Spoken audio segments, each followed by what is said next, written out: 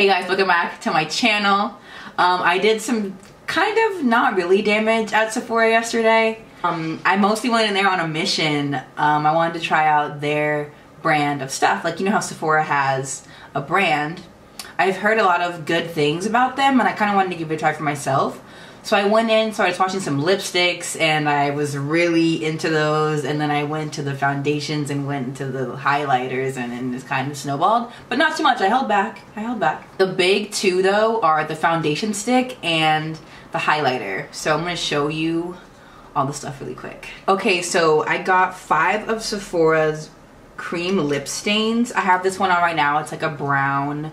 And the only thing that I don't like about this packaging is that the shade names, if they're on the bottom, they're too small for me to see them, and I wear glasses, so this is already like a struggle for me, and so the shade names will be down in the bottom for you to reference. But I have the brown one on right now.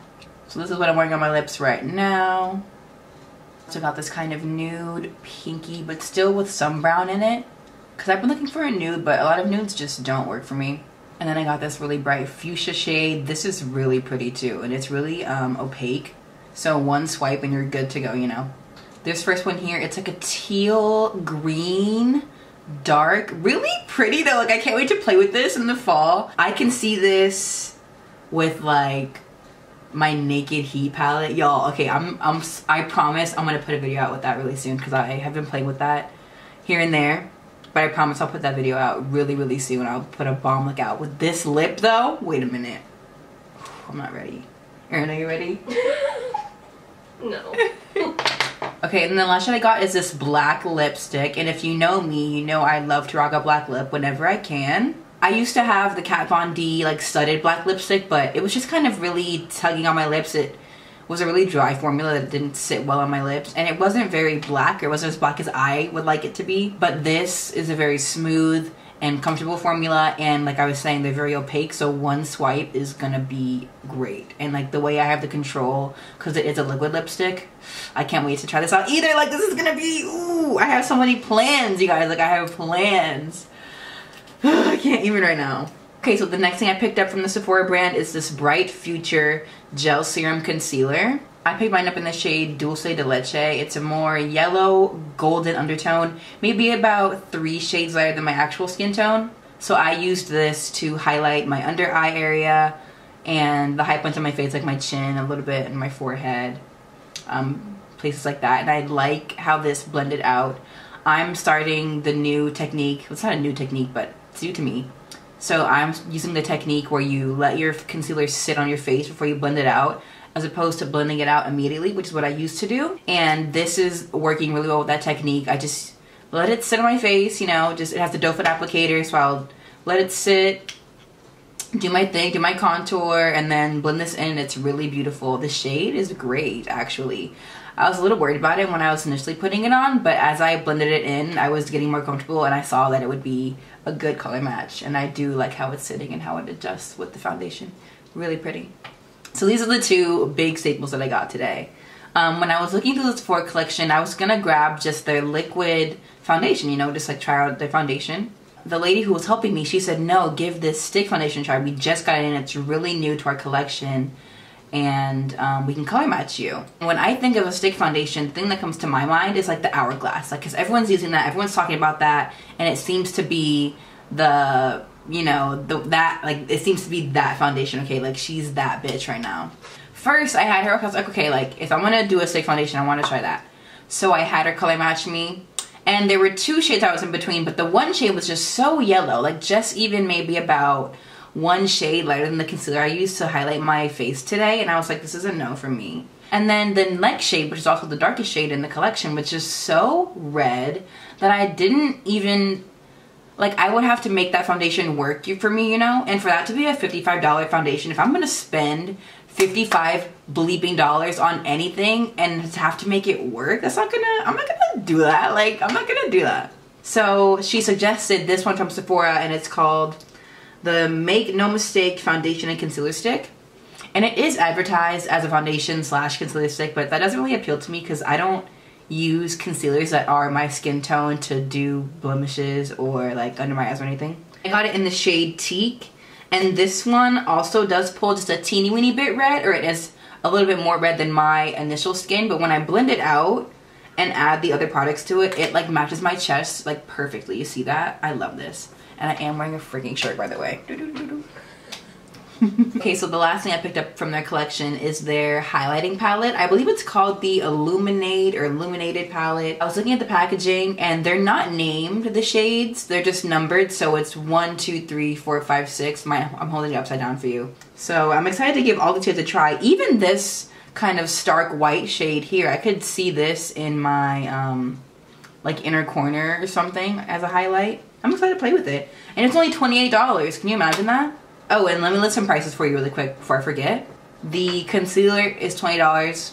The foundation is $20. The liquid lips are $14 a pop.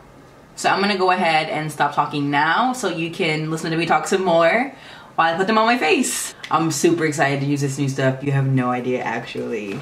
I think I'm gonna go in, oh, I need to color correct. Okay, so I'm all color corrected, and for foundation, I'm gonna use this Sephora stick foundation. Okay, so I've never used a stick foundation before, ever. And the one that kind of comes to mind when I think of stick foundations is that hourglass, like super bougie, like triangle shape, ooh la la. And there are really two shades that I was in between. And the difference was like really yellow and the other was really red. And the foundation I believe was $55, and for it to be too red and me to have to make it work, that just wasn't something I was into, okay? To drop $55, girl. Hourglass, I don't know who you think I am, but I aspire to be that person if you think I would love to just make a $55 foundation work. So I was definitely kind of testing out different things in the Sephora section, you know? And I was gonna pick out a foundation, so I was just gonna pick their standard liquid, you know, foundation. But the lady was like, no girl, try the stick. It's really good, I promise you'll love it, just give it a try. So she put it on my skin. I really liked how it sat. Like, the color is about an 85% match. It still pulls a little bit red, but this I don't mind making work because this is $20 compared to $55 for Hourglass. Like, girl, Sephora, I can work with you. But honestly, the price point, don't let it scare you, because the things in the Sephora collection are so much more inexpensive than if I would buy things comparable in, say, more high-end brands like Anastasia liquid lipsticks and NARS concealers and freaking Urban Decay foundation. You know what I'm saying? Like, if I did the equivalent that I got in this Sephora trip in like a high-end version, it would be way much more money. So the things in the Sephora brand are really inexpensive, but they are very surprising. So I'm excited to use all of these. So let's jump in with the foundation first. I'm feeling really chatty today, guys. Like, I'm really sorry, but I'm feeling super chatty. I got it in the shade Teak, which I believe is the darkest shade in the line. And immediately, oh my gosh, like the way it glides on you guys, it's so smooth. Like, it's not catching on my skin, it's not really pulling anywhere, it's no dragging, it's really smooth. Like, I'm really applying it where I want it, you know? And you see how it is a little bit red? But that's okay, because when it blends in, and when I apply the powders and the other products, I'm going to use the concealers, it blends it in perfectly. So I think for this foundation, I'm going to use my Artis Oval, I believe it's an Oval 8. Yep, Oval 8 brush. Throwback. I still do use these regularly. I actually did a video when I first got them, which was like about a year ago. I'll link that down below so you can watch. I did a video on the whole set. And the thing I like about this brush is that it covers a lot of ground and it also doesn't mess with the coverage of your foundation. I like these bristles because they just slide, you know, they just like help the product slide on top of my skin and really get in there. Like, that coverage doesn't change. Ooh, coverage. This coverage is really good. I'm going to take my little wannabe beauty blender. I wet it, obviously. And I'm just going to bounce it all over my face. I'm honestly really satisfied with this coverage of this foundation. And the color isn't bad. Like, look at it compared with my chest. It's not even bad, girl. I'm feeling it. Sephora. Okay, Sephora's 1 for 1 with the product so far. Okay, so now I'm going to try the concealer. This is their Bright Future Gel Serum Concealer. I got mine in the shade Dulce de Leche. And it has a doe foot applicator. I'm just going to apply it underneath my eyes and other high points of my face to highlight. So I've adapted this method of letting the concealer sit for a while. So I end up doing my under eyes last. And I do find that this method does enhance the coverage of my concealer. It works for every concealer I've tried it with so far. And I like it. So while this sits, I'm going to do my concealer with my Anastasia Cream Contour Kit. Okay, so that's all blended in. I'm going to take some of my Laura Mercier powder and just bake where I put that concealer. Okay, so honestly, I'm really liking the concealer. It was really easy to blend out, even after I let it sit there for a while. And the color, I was kind of worried about it in the beginning, but the color is like nearly perfect for me, that I would want to use as a highlighting shade because it has more yellow to it, but it's still light, where it's not like obviously yellow like mustard or anything. But I like this, so I'm gonna go ahead and let this bake for a little bit and do my brows off camera, and I'll be right back. I've got my brows on and set with brow gel. I'm just gonna take this Bare Minerals powder and just dust away this excess and make that line just a little less sharp. So I like how the concealer is playing nice with my Laura Mercier powder. It's really a nice combination, and this foundation coverage is great. I like the color match. My face to chest color is really similar, almost 100% spot on. Okay, so I'm just gonna go finish my eyes and the rest of my face, and we'll come back and use the highlighters and choose a lip color as well. Okay, so let's move on to the last couple of things. I want to try out their highlighter palette here. So this is the Illuminated highlighting palette, and the colors don't have names as far as I saw in the packaging. It's just 1 through 6, they're numbered.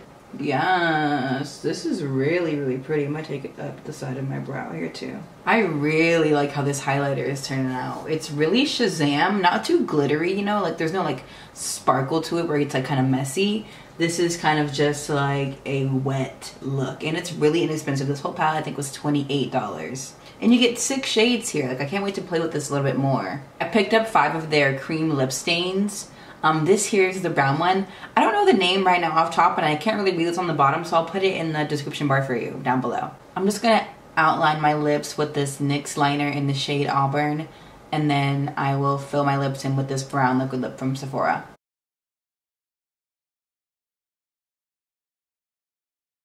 Yeah, I'm really into this lip. What Kylie lip kit? No, but seriously, this brown is really nice, and this formula is really comfortable on my lips too. I'm gonna use this one of my little samples. I'm gonna use this here, this All Nighter Setting Spray by Urban Decay.